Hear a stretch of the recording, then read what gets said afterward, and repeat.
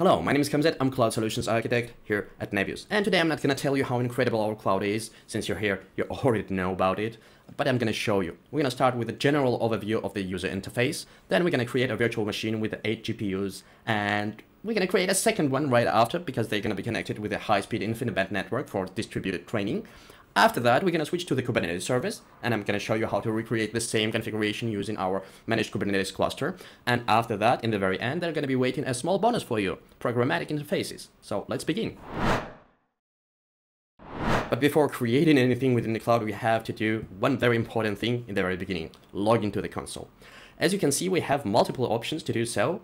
We have Google accounts, we have GitHub accounts, or once you have configured your company's accounts via SSO, you can use them to log into the console. In my case, I'm going to use the Google account, as you can see in the screen. So once you log into the console, you're going to see something like that on your screen. So in the very center, you have your observation pane, which gives you a short overview of the statuses of different services. At the very top, you'll see the tenant, which is a root entity where all the resources are located. A little bit lower, you'll see the projects. Projects has, if you look closer, small flags. That means that they are located in different availability zones. And if you look even closer, you'll see names of those availability zones. At the left pane, you will see that we have a list of services. We will circle back to them later. And a little bit lower, we have a management pane. We will get back to that later too. At the top right corner, we have a profile configuration, and one of the most important thing here is a subscriptions menu, because once you configure your email to be notified with the events here, you will be notified with the events from the cloud, from the billing, from the technical support, etc. So this part is very important. Don't neglect it. Now let's switch to the management options. The very first option here is an access. Let's say we have a new employee, we have a contractor we need to give access to the cloud resources to, or any other cases like those. In these cases, access is the place to go for you. Once you switch to the access, you go to the invitations tab, press create invitation, provide the email of the user you want to add to the cloud, and press create. Once you have done that, you will see the user in the users list.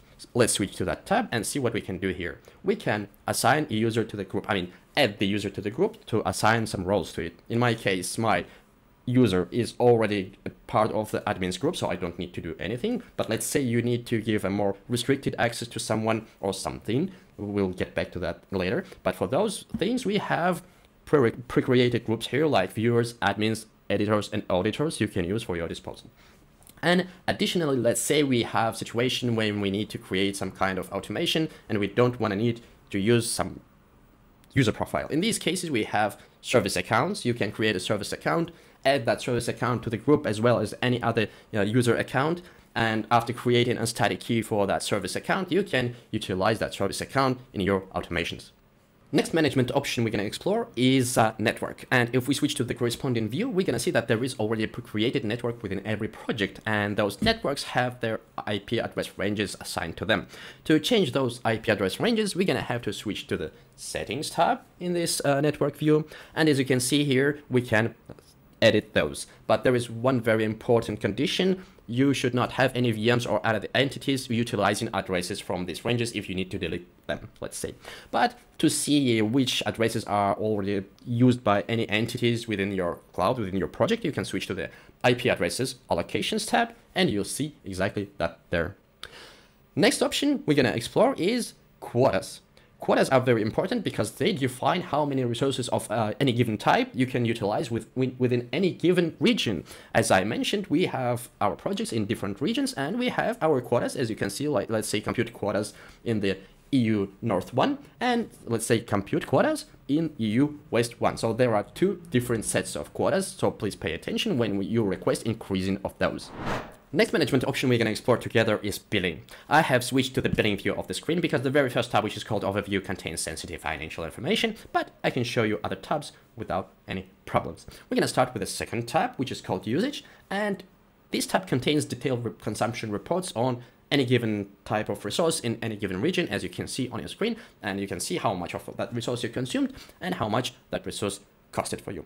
The next tab, which is called transactions, shows when and how much you paid to us for those resources. And this tab can be used to just make sure that the payment made it through. The next tab, which is called prices, shows you prices for those resources per regions. And the very last tab, which is called settings, contains settings that you can change after contacting our technical support team. Now, as promised, let us switch back to the services. And the very first service we're going to be exploring is compute.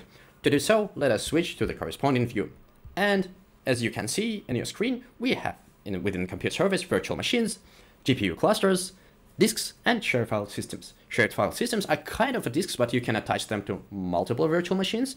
GPU clusters are the entity you're going to need to utilize to combine multiple virtual machines with the GPUs to use that sweet infinite band high-speed network. So in our case, we can create a couple of virtual machines. Let's press create virtual machine, give it a name, choose the computing resources to be with GPU, obviously. Choose the platform. In our case, we're going to utilize H100 GPUs, although we have multiple other options. And choose the preset. We have a couple of presets here, 1 GPU or 8 GPUs. And if we look to the next option, GPU cluster, it is grayed out. It is grayed out because to combine multiple VMs within the infinite band cluster, you need to saturate them with GPUs. That means they need to have the maximum amount of GPUs. In our case, it is 8. Let's choose that. And the option is not grayed out anymore. It is active. Let's create 1 GPU cluster here. Give it a random name and press create. So this GPU cluster can be created from here. If you have already pre-created, you could have chosen that from the drop-down list, or you could have gone to the very initial view of the compute service and in the corresponding tab, which is called GPU clusters, create one. And if we would have done so, it would have been accessible from here. But we have already created one, we have configured one. Let's switch to the disk. Let's switch to the image with the integrated drivers. Choose the disk type. To the right, it goes more expensive. Configure the size of the virtual machine's disk. Configure, maybe, if we need to do so, additional disks or shared file systems. Configure network for our virtual machine. And for public access here, we have multiple options like dynamic or static IP addresses. And of course, we're going to need to provide a username here. Additionally, we will need to provide a public SSH key pair to be able to access to this VM. And additionally, we need to configure the dynamic public IP address for this VM to be accessible from the internet. Once that's done, press create a VM and just wait a couple of minutes to VM to be deployed. Once the process is finished, the virtual machine will switch to the running state, which is colored in green. And let us just see what we have within that virtual machine present on the corresponding card. Let's see, we have like VM overview, we have network and boot disks, we have disk configuration, we have file systems here, we have monitoring, not much of monitoring data yet because we have just created a VM. Operations, we will only have one, yes, create an instance. And settings, most of which you can change only when the VM is turned off. Let us switch back to the VM overview, to the network, and copy the public IP address from here to utilize it with our terminal to SSH to that address. Once that's done, and we have accepted the fingerprint of the SSH key, we can issue a command, let's say NVIDIA SMI, to just make sure that all the GPUs within this host are accessible for us. Let's do just that. We can see that all 8 GPUs are accessible, running, and we can utilize them for training purposes. Okay, now we have created our virtual machine, which is a part of GPU cluster, but for now, this configuration doesn't make that much sense. To utilize that infinite band cluster, you need to create multiple VMs, and for those VMs to be a part of one infinite band cluster, you need to choose the same GPU cluster for each of them. So once you create all those new VMs with the 8 GPUs of the same type, you can start your distributed training process or whatever you need to do with the whole cluster. But let us switch to the next service, which is managed Kubernetes, and try to reconfigure almost the same configuration, but maybe with a couple of VMs being a part of the node group. But before doing so, let's go to the managed Kubernetes, press create Kubernetes cluster, give it a name, configure the high availability option, which I recommend to keep turned on for production systems. Public endpoint if you need to access for the management tools to the Kubernetes clusters turned on too. And once that's done, you can configure the network part of it. And once the network part is configured, we can just press create cluster and wait until the cluster is deployed. Once the management Kubernetes cluster deployment process is finished, it will as well switch to the green running state. Let us press on it and see what we have inside. Inside we have total resources, CPUs, memory, GPUs being none. High availability is yes, that's good. We have public endpoint accessible because we configured that in the very beginning. We have 0 nodes running, provisioning, deleting. But why is that?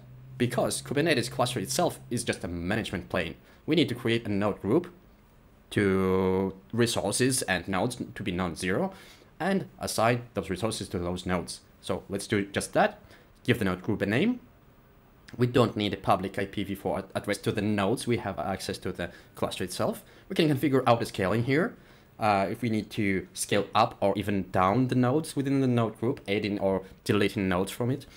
We don't need it for our case. We will just configure 2 node node group with GPUs, of course.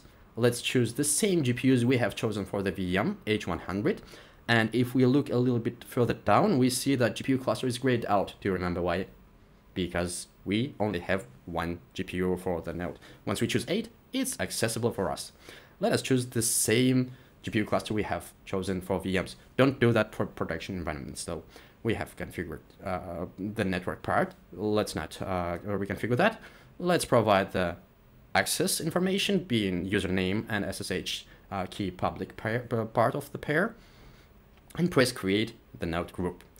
While that's happening, let's explore other tabs here. The monitoring tab will not contain any information because we only created our cluster and we are only deploying our node groups, so we don't have collected any data here. Applications contains a set of mostly open source applications you can utilize to deploy within your Kubernetes cluster easily. Let's say we have applications here for data preparation, for data collection, for just infrastructure management, but there are 2 very important applications here. NVIDIA GPU operator and network operator. GPU operator helps upgrading the drivers to the latest version, and network operator helps to configure the infinite band cluster. Without it, it will be very hard to configure everything manually, but utilizing these applications, you can do that easily. Let us now see what other tabs we have. Let's switch to the operations tab, which will most definitely be empty because not empty, it will have 1 record here, just cluster creation. And in the settings, we have a couple of settings we can reconfigure here. Let's switch back to the cluster overview. And now we see that we have resources on the total resources tab, being total number of CPUs, GPUs, and memory within those node groups. And right now they are in provisioning state. Let's just wait while that process finishes. So now we have deployed a managed Kubernetes cluster, which has 2 nodes, having 8 GPUs each, and all those GPUs are interconnected using infinite band cluster. But we can do the same using not only the UI, but voila, programmatic interfaces that I have promised you in the very beginning. How to configure them? Let us go to the documentation, Nebius AI/docs, and at the top right corner, you'll see command line interface and Terraform provider. If you go to the command line interface, you'll see installing and configuring CLI articles, and you will see the same for the Terraform provider. Once you have installed and configured the command line interface, we can go to the github.com/Nebius solution library. And in the solution library, we have a set of templates you can utilize to deploy the application you need for your own purposes. We can say, let's say you can deploy WireGuard VPN, or in our case, we can deploy the same thing that we have done manually via the UI, but being Kubernetes training. If you look inside the repository, you will see that there is a lot of files inside. You don't need to be intimidated with that. We will need to utilize only 1 file here, and everything you need to do to configure this thing is described lower down in the README section. So README section has detailed description of what to do, and we will have to configure only 1 file, Terraform TFRs here, which I already have done. Let's just switch to the terminal and see what we have there. I have already downloaded all the contents of the GitHub repository I have been just showing you before to the folder. You need to download all the contents of it because it has modules, it has dependencies. So if you will only download 1 folder, it might not work. It definitely will not work. In my case, I have already configured Terraform tfarce file, as you can see, and now I'm gonna just issue a command source environment sh, which will generate all the tokens necessary for operations to start. And once that's done, I will issue one more command, which is Terraform apply auto approve. I don't recommend using key auto approve for production environment because it can be a destructive operation. But nevertheless, once we file this command without auto approve key, the Terraform will show everything it's going to be doing for the deployment. So what it's going to be deleting, what it's going to be creating, etc. In my case, it will show it and it will start doing so because I have provided the key. So let us wait once this process finishes and get back to that. Once the deployment process is concluded, you will see something like this on your screen. Hopefully it will be saying apply complete and everything is going to be green. And additionally, you will see that there are endpoints accessible from the internet and from the private network. But this cluster is already kind of ready to receive any workloads. But before deploying any workloads, it makes sense to go and to test it. To do so, we need to go to the Nebius documentation page, Nebius AI/docs, and go to the managed Kubernetes, managed service for Kubernetes. Here we have at the left pane article called running NCCL tests. And in this running NCCL tests, we have a step-by-step manual how to do so. But the very, very beginning of this manual, you just need to skip. You need to start with the running of the NCCL tests themselves because most of the things that this article describes is already configured using our Terraform template. So in my case, I have already followed the steps in the manual and I have already deployed a test deployment on my Kubernetes cluster. As you can see, it has already completed. And now the command I need to issue is this one to see the logs, the result of the command. And I should see the output like that in the page. Let's just issue the command. And here we see that the GPUs are accessible. We have bus bandwidth around 440 gigabits per second, being the speed of InfiniBand. And that means this cluster is already ready to receive workload and ready to run. And now, before concluding our session, there is a small but very important thing I wanted to share with you additionally to what I have already shared with you. If we go to the status.nebius.com, we will see the status page of our cloud showing the statuses of different services, and you can subscribe to the notifications if you need to be informed if anything goes wrong with the cloud.